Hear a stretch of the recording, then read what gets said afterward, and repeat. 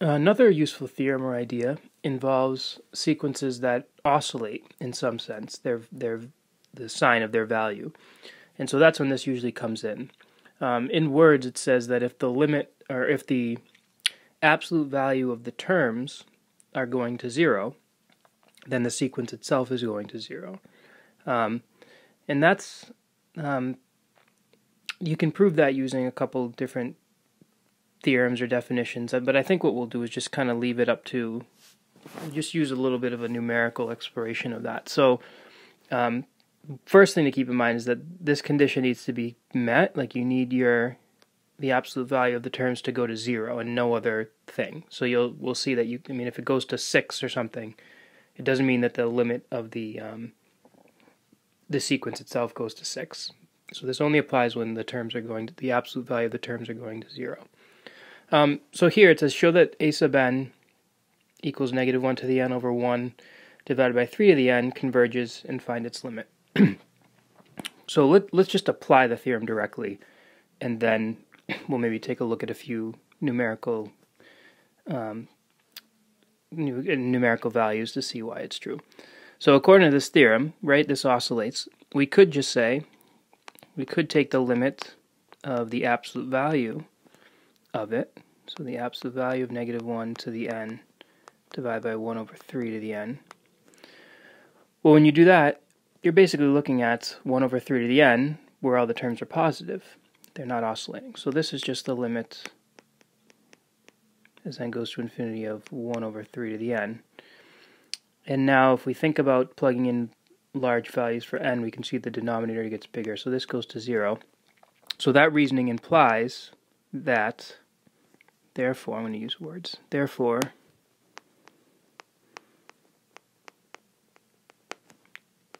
the original goes to 0.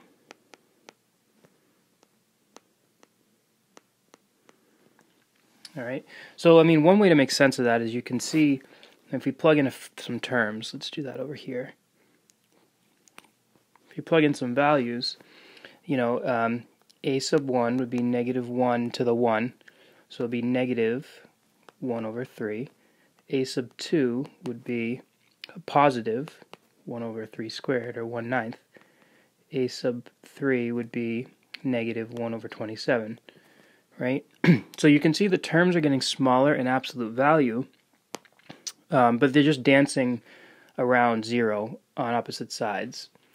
If you just looked at so that's pretty informal, but if you just looked at, let's just say you looked at the complete negative version of this. So let's just say you looked at this sequence, negative 1 over 3 to the n. Right, so that's just 1 over 3 to the n, but all the terms are negative. In fact, you could use a property of limits and factor out that negative.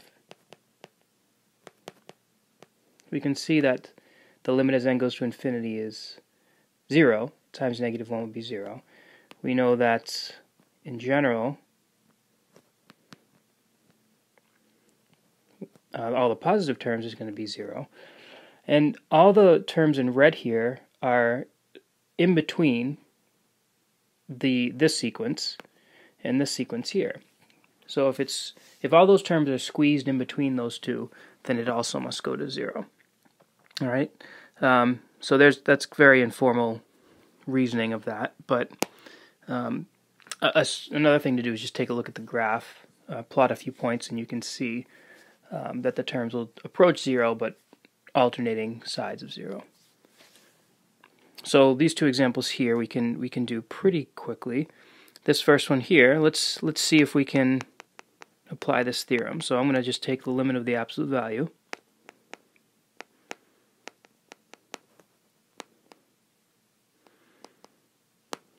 So that's just this, which we know goes to 0. So therefore we can conclude that our original goes to 0 as well. All right, so compare that to this situation in which we try it.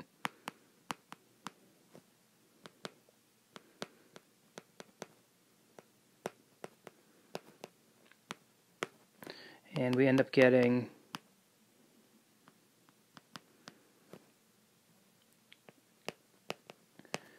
we end up getting that this, which we've looked at before, this is 5.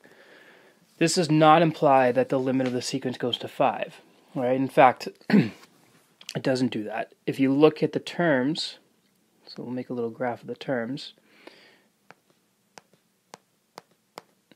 So let's say you plug in 1. When you plug in 1, you get a positive number, and then you get 5 minus 3, which is 2 over 1, which is 2. So you get 2. Just call that a 2. When you plug in 2, you get a negative. 5 times 2 minus 3 is 7 over 2, which is 3.5. So you get negative 3.5. So negative 3.5 is like here. When you plug in 3, you get a positive 4.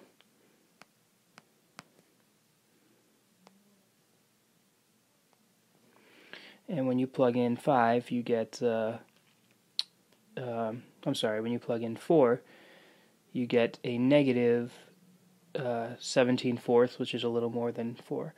And so ultimately what you can see is that half the time the terms are going to positive 5, and the other half of the time they're going to negative 5.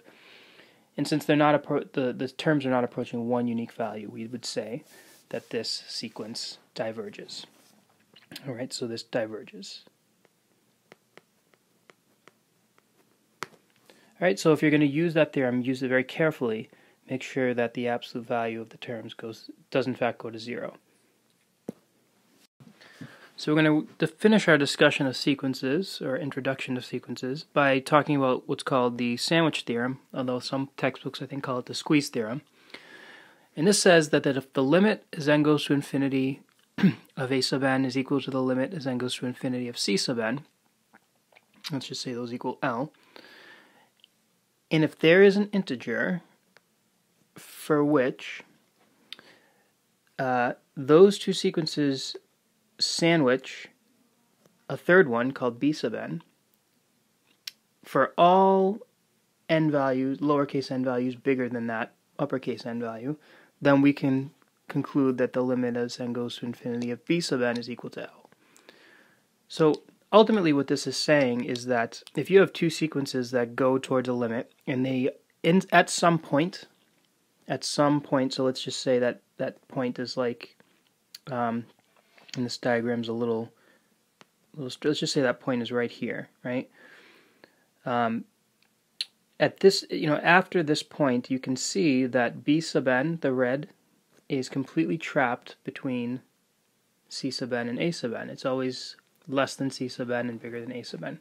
Well, if those two sequences go to this this value L, then we can conclude that b sub n goes there too.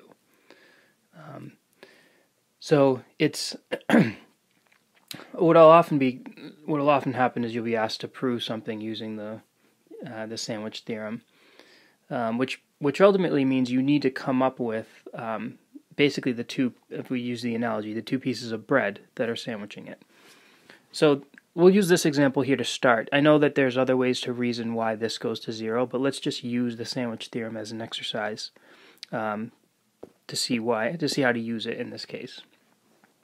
So it says, show that a sub n equals 1 over 3 to the n goes to 0, using the Sandwich Theorem. So I should have put that, using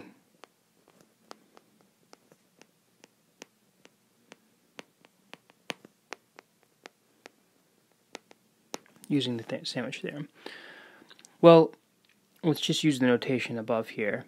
If we let a sub n be, so let's think of something that's that 1 over 3 to the n is always bigger than, or at least always bigger than at some point, right, at some n, lowercase n value.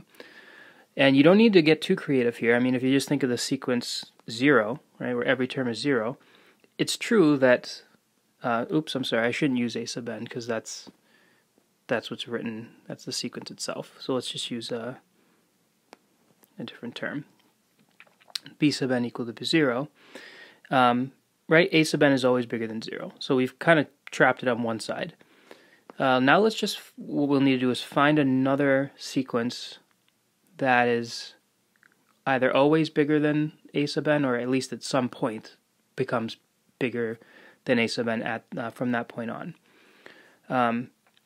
So I'm thinking of using, and this is again where you may have to just kind of examine your library of functions that you can think of off the top of your head and their behaviors. But if you think of c sub n, it's the case that 1 over n is going to be bigger than 1 over 3 to the n. And I think that's true as long as n is bigger than or equal to 0. Bigger than or equal to 1, rather. So let's see if this works. Or this is how the reasoning would go. I know it's going to work. It's just the expression, which is what we need to focus on. So I can say then 0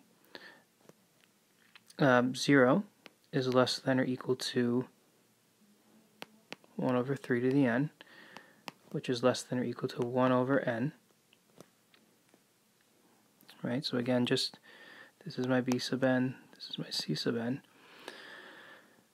And this is true whenever n is bigger than or equal to 1. So this 1 here is playing the role of my my capital N. Right? Sometimes it's not that quick. Sometimes it doesn't happen right away that this relation holds, but in this case it happens very quickly. Okay, so now that we've sandwiched the sequence in between those two, we can say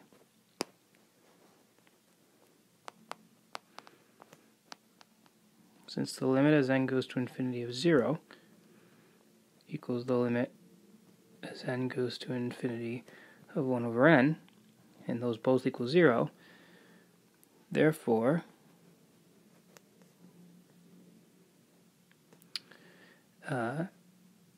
limit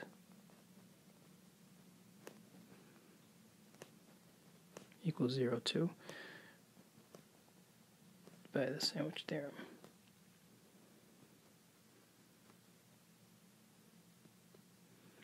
Right, so the art, I guess, is in choosing the two functions to sandwich it in between. Obviously, you need to know what it goes to first. But to prove it using the Sandwich Theorem, you kind of have to supply the pieces of bread.